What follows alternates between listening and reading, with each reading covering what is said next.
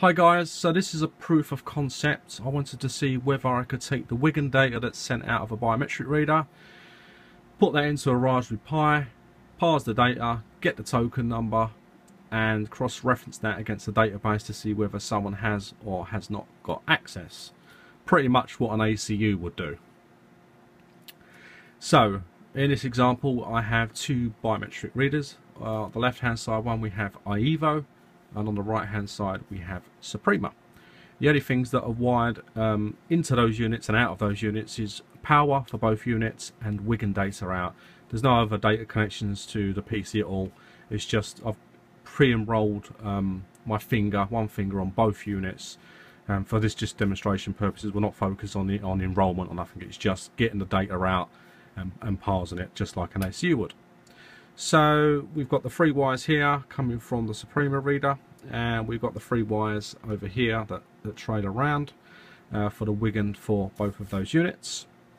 They're just sent through some resistors and some clamping diodes just to shift the levels down, because the Pi won't accept the 5 volts that comes out of those units. You just blow the pins up basically. So that drops that down to a level that can be accepted. The 3 LEDs at the bottom, red would mean that access was denied exclusively, regardless of what reader we're using. Green on the left hand side would mean that I tried to put my finger on the iEvo reader and access was granted. The right hand side is I put my finger on the Suprema reader and access was granted. Those 3 LEDs are wired straight out of the GPIO on the Raspberry Pi. They're not directly connected to those units in any way. So also for the demonstration purposes, normally obviously with an ACU, when you present your finger and the Wiegand data is sent, you would look at a database that's running look at a user list that that's held on the device itself to see whether access was or wasn't granted. And obviously then you'd have some sort of central database where you could add users and they get synchronized across all the devices. But just for demonstration purposes, to keep it nice and simple and quick, when I present my finger, Wiegand data is sent to the Pi. The Pi then talks to one of my servers online, i.e. the cloud, and sends back information about whether the user was or did or did not have access. I've only got myself enrolled on the system, and I've got a series of web pages which I'll put picture in picture just to show you what's going on, and I've also got a secure shell that we're logged into from a Windows machine onto the Pi itself, so we can see the script itself, the C code running and spitting out data, and also the web page itself, which is obviously hosted separately with the option to grant or deny access when a finger is presented. So that's the basic setup. So we've got 2 biometric readers powered up, Wiegand data right to the breadboard just for prototyping, and then drop down to the level shifted down and wired into the GPIO on the Pi, and just some output visual LEDs just so we can see what's going on. So what I'll do is I'll chuck this in picture and then we can carry on. So this is the secure shell, just using putty to SSH into the box or into the board. And this is just a C program that's running, that's listening for Wiegand data and just spits it out for me as and when a finger's presented to say whether access was granted or denied. Just next to that, it's just a standard web page. You can see, oh, by the way, this won't be available once this video is released. It just is basically on my website, dengarange.com, and this is just reading a web page where data will get uploaded. Events will get uploaded from the Pi to that, so it's like a live event log, but it's hosted online just for example purposes. And then we've got another tab open here, and it's just a quick link, just obviously for demonstration purposes, that allows me to enable or disable access for myself.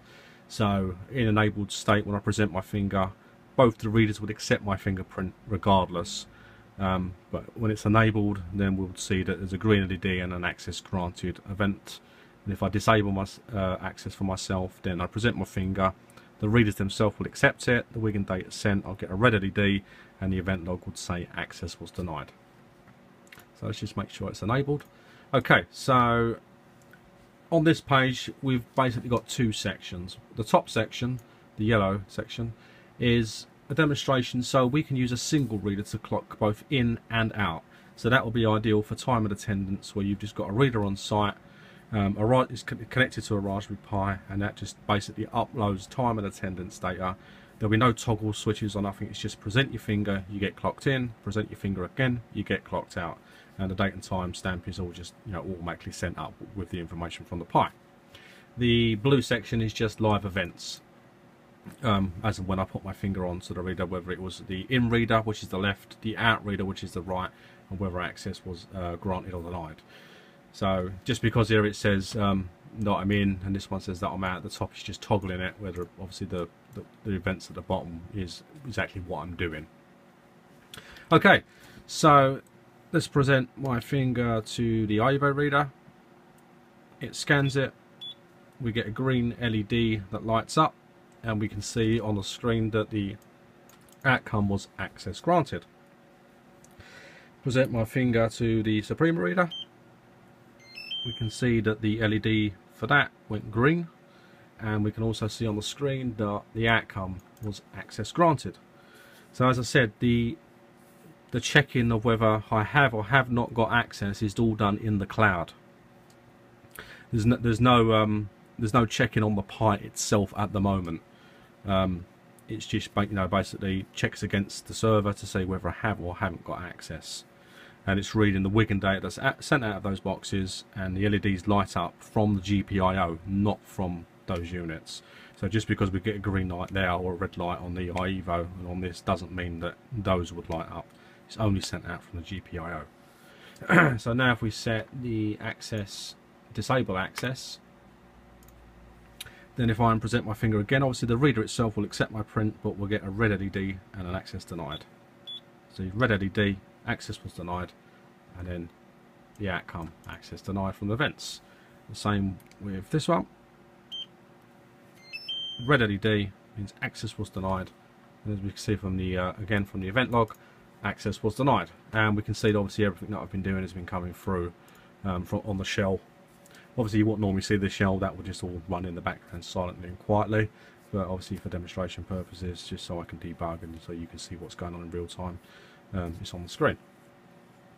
Okay guys, so that's it really in a nutshell. So yes, we can. That was a sort of a question I had in my mind, you know, can I get that data out of those readers? Parse it with a Raspberry Pi, which is, you know, extremely inexpensive in the respect of, you know, making it an ACU. Obviously those LEDs, we can put some transistors on the board, or maybe through with an IC, some sort of diode array or something, can then have an array of relays that can be fired. So we could have a relay for in and a relay for out. You know, we've got plenty of I/O on that board. We could have more relays to do more things, you know, special events, click a relay at a certain time. There's lots of possibilities. Or have no relays at all and just have it as a time and attendance solution. So you can still utilize biometrics, but you've got a cheap, well, it's the wrong word to use, really, cheap, but inexpensive way of getting the data that comes out of those readers, parsing it, and then uploading it to a cloud portal. So what do you think, guys? So, you know, this is very much in the early stages. There's still a lot of research and development that needs to be done. You know, the Pi can be quite prone to sort of, you know, if you have a power cut, you could get corruption on the SD card and things like that. So that would need to be taken into account, and other bits and pieces. So there's a lot to think about, a lot of hurdles that would need to be overcome. But as I said, as an inexpensive way of getting data out of a reader and then up to the cloud, it's really good, really good.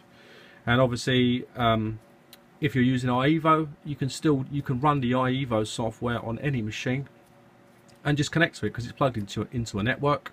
If it's not on the same site, just, you know, VPN tunnel straight into it. You know, you could have multiple devices across multiple sites, and, you know, you could enroll a central point, put that number in. Obviously that could be automated in respect of getting the token number into the cloud. You enroll in one place, and then bang, you can access every site. Obviously you can have access levels of options to say you can only access site A, B and C, so on and so forth. With the Suprema, you could do it all on site without a PC at all, because you could use it as standalone, because you've got the options within the reader itself to add fingerprints, and then it will just give you an ID number of that user, and then you could just basically add that ID to a user in the cloud, and says, you know, when ID 34 is sent or 201 is sent, that's Paul Smith, and clock him in, clock him out.